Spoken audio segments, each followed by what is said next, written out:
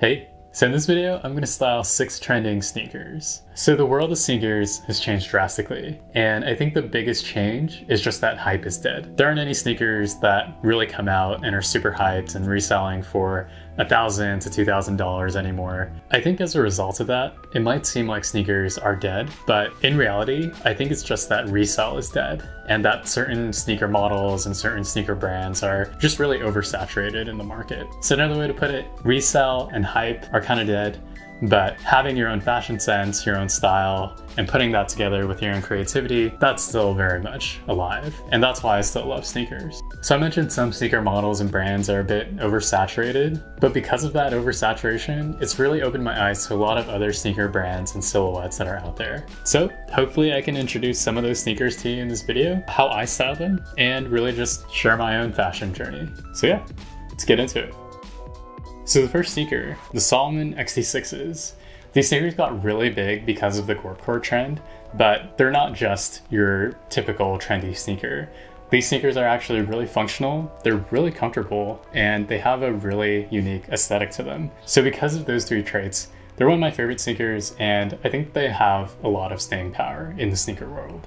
Styling the Salomons, the fit is just corkcore. But a key detail on the fit, wide pants with a cinch. These are Smith Summits from Nike ACG. I think the cinch gives a really interesting shape and silhouette from the width of the pants into kind of the thin silhouette of the sneakers themselves. So really, I think that's the main key detail for styling these. And up top, you can throw on any rain jacket that you want. These are a really beautiful jacket from a small Australian brand called Mutimer, but any rain jacket with a boxy kind of wide fit works really well. So yeah, this fit is really simple. Really anything gorpy or technical goes really well with the Salomons.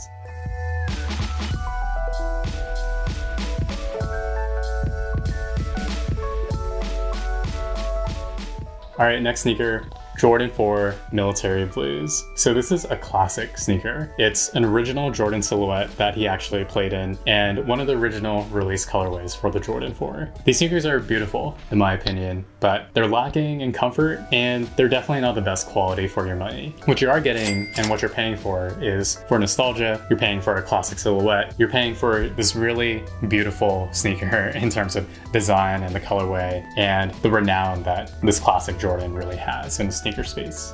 So the fit here, really minimalist and normcore, kind of like retro, casual, whatever that means. Up top, we have the perfect white tee. I'm wearing it right now, and this is the Uniqlo Airism oversized tee. The bottom's also Uniqlo, wide fitting light wash denim. It's really for this fit, you're just going for really nice fitting pieces that maintain that clean aesthetic of the sneakers. And I think simplicity is really key for styling classic Jordans. So the big statement piece for this fit is the quilted oversized bag in cobalt blue from COS. And I think this bag really just adds a nice highlight to the fit overall and keeps it from being too simple or too boring.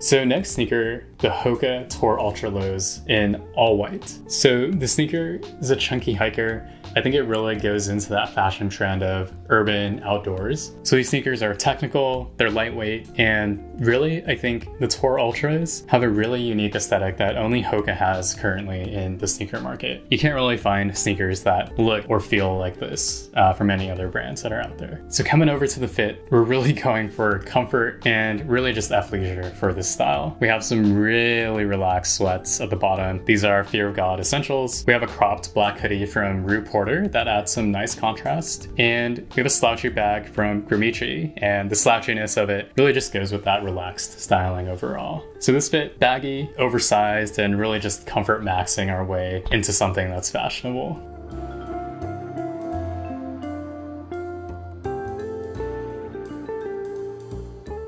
All right, next sneaker, I'm definitely not gonna say this right, the Klemans Majors. So not really a sneaker, it's a leather shoe. Klemans or Klemans is a French brand, and this silhouette really plays into trendy leather sneakers or trendy leather loafers and derbies. So Klemans is the most affordable leather footwear brand that I found that makes footwear in this sort of styling, and it's just a nice alternative to really expensive options like Paraboot. but a nice leather shoe is a really good option to have in your rotation. And I think these are really clean, but still unique and stylish enough to not be super boring. So for this fit overall, try to keep everything super refined, clean, and simple. Up top, we have a washed brown leather jacket, again from Mutimer, that small Australian brand that's also really popular on social media, so maybe not that small. But this jacket fits really well. It's wide and slightly cropped, and the aesthetic goes really well with the shoes. The pants here, we have some baggy black pants for an interesting silhouette because they're a bit wider. These are JW Anderson and Uniqlo wide chinos. So with the leather jacket and the black pants, it's just a really easy way to dress down the shoes, but also dress up the fit with the shoes themselves.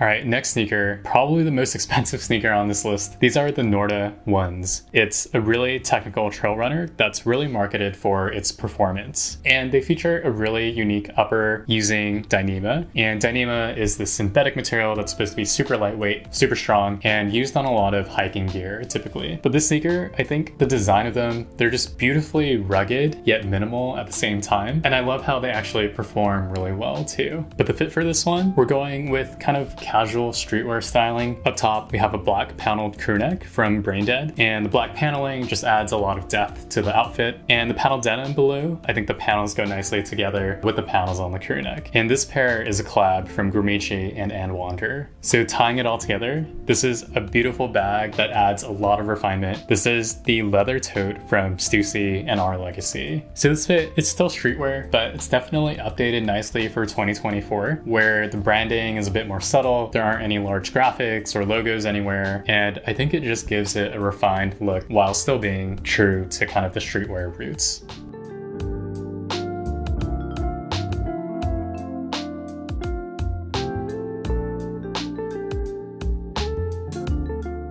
And the last sneaker, New Balance 2002 Rs. So this is still one of the most popular, affordable, and mainstream New Balance sneakers that are available on the market. So they're definitely oversaturated, but to me, they're still a really great casual sneaker to have. I think out of all the New Balance silhouettes, it's probably the most balanced New Balance sneaker in terms of design, comfort, aesthetic. It's just the perfect middle ground running sneaker to have. So the fit with the 2002 Rs, again, really simple, Gorpy/urban outdoors. Honestly, I probably could have made a better fit with this, but if you're looking to just run out the door, I think this works pretty well with 2002 Rs. Up top, fitted rain jacket in black. These are Uniqlo's Block Tech Parka, which is a really affordable alternative to more expensive rain jackets. And pants, we just have some fitted nylon pants. These are from Nike ACG and are called the Sunfarers. And from the jacket to the pants, everything is just a slim fit. All black, I think, gives it a sleek look for that urban outdoors trend. Overall, I think it's just an easy fit to throw on for lifestyle. Think rainy city activities.